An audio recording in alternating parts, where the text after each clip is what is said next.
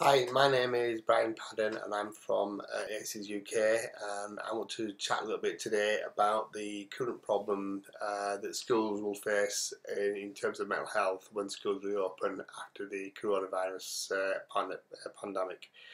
But first, to give you a little bit of a history on where we are with childhood mental health in schools. The last figures available showed that we have currently 12.5% of our school population children who have a diagnosable mental health problem. Uh, Children that are suffering from mental health problems that don't reach the high threshold for diagnosis, we think is around about 45%.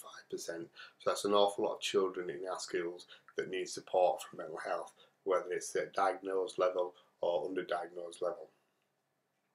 We do know that 50% of signs of mental health problems first start by the age of 14. On an average, it takes 10 years between first spotting the signs of a mental health problem and receiving treatment. We also know that the local NHS areas, the clinical commissioning groups, spend less than 1% of their entire budget on childhood mental health. They spend 14 times more on adult mental health, despite the fact that children make up 20% of our current population and will make up 100% of our future population. Childhood mental health is massively underfunded. These are the problems before the current climate. The current climate adds to that problem.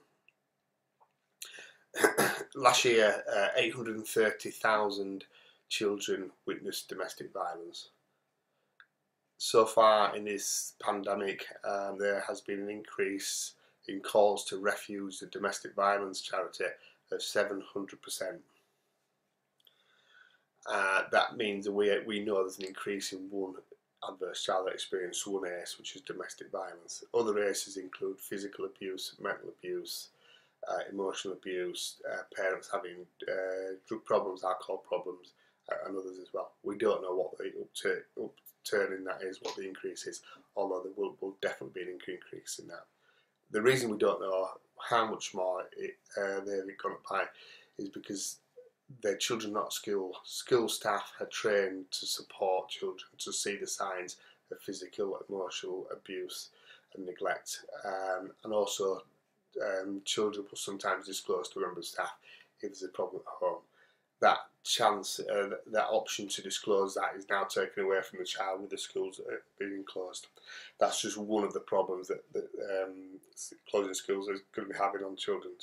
Another one is the poverty inequality which some of the children will face. Some of the children I'm supporting at the moment have nice big houses, nice big gardens, good internet connection, laptops, their own bedrooms, so they can access the homework that's being sent to them, all the schoolwork. They can still have some social contact with friends, albeit by a distance. Other children I'm supporting live in small, cramped houses. They don't have the privacy of their own bedroom. They don't have internet connection. They don't have computers at home. So straight away, in terms of schoolwork, they're falling behind. In terms of contact with friends online, that's gone also. Now, some of these children will be classed as vulnerable, or they may be children of key workers, so schools will be providing some support, although not educational support.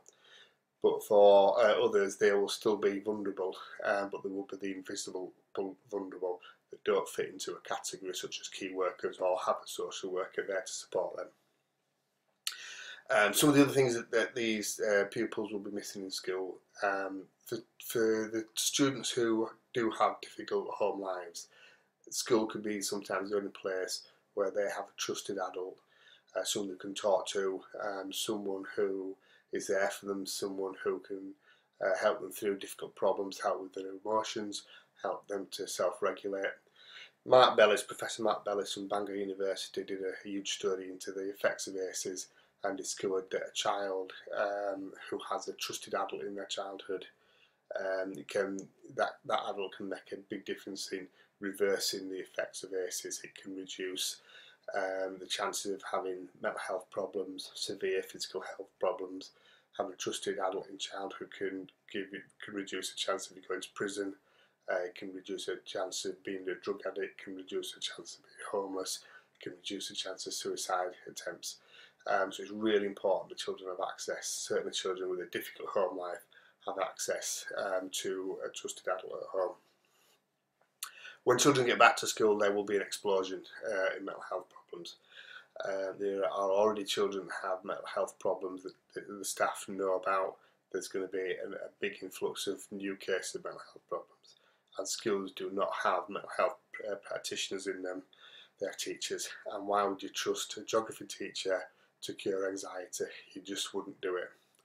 Schools need to look at increasing the pastoral support with mental health problems, but that support needs to be funded by not the school budget, but NHS budget and Public Health England budget.